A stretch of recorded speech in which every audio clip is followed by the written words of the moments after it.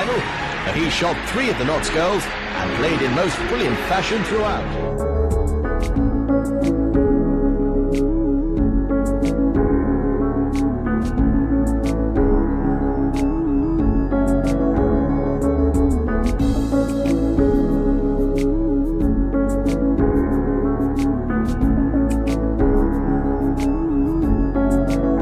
I can't tell you the reasons why I am leaving Chelsea, but I shall be in the near future.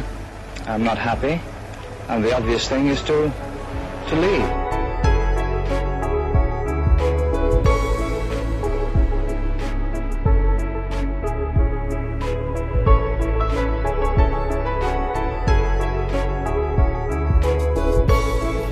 He was a great boss. He was very clear in his definition of how he wanted us to play.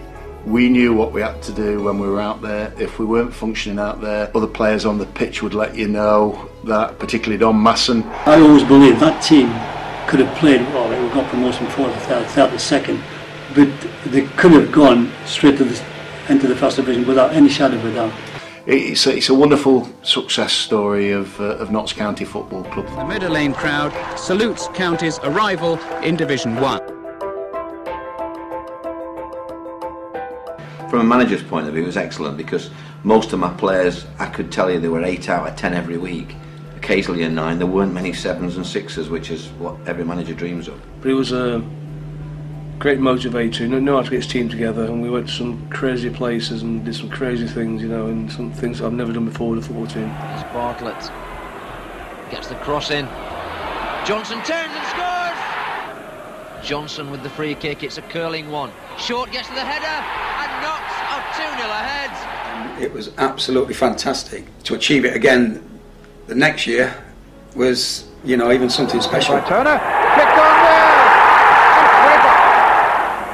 Getting it into Tommy Johnson. A brilliant goal! And in it goes from Regis as the final whistle goes. And Notts County, the oldest club in the Football League, are back in the 1st Division. A long throw by Leg. Oh, the goalkeeper's missed it. It's gone directly in. It's deflected wide towards Devlin, who delivers an ending cross. White's in there. Fabulous goal. And Notts County become the first English club to win the competition since Newcastle United back in 1973. It really is a remarkable achievement. Job done, trophy won, with March still with us. Oh, it was the golden days. We were celebrating for days and probably weeks afterwards. It was phenomenal. I'd never had it before in football, but it just felt that you weren't going to lose. It really did. It was so enjoyable, that feeling. You honestly went on that pitch and you did not think, we thought we was going to win every game. I look every season now, I don't want a team to beat that, and I don't think they will.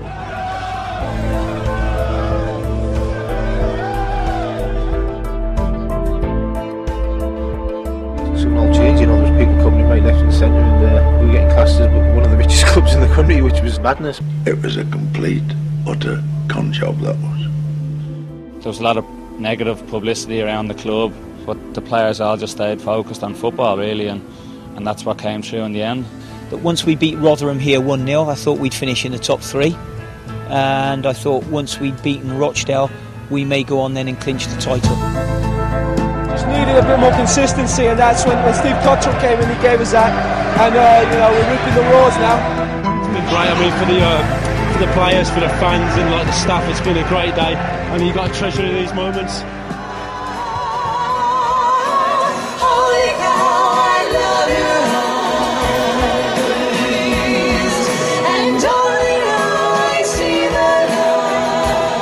I wish you all the best for the continuation of your club's 1.5 centuries of history, and may its unique place in football continue to be honoured and remembered for many years to come.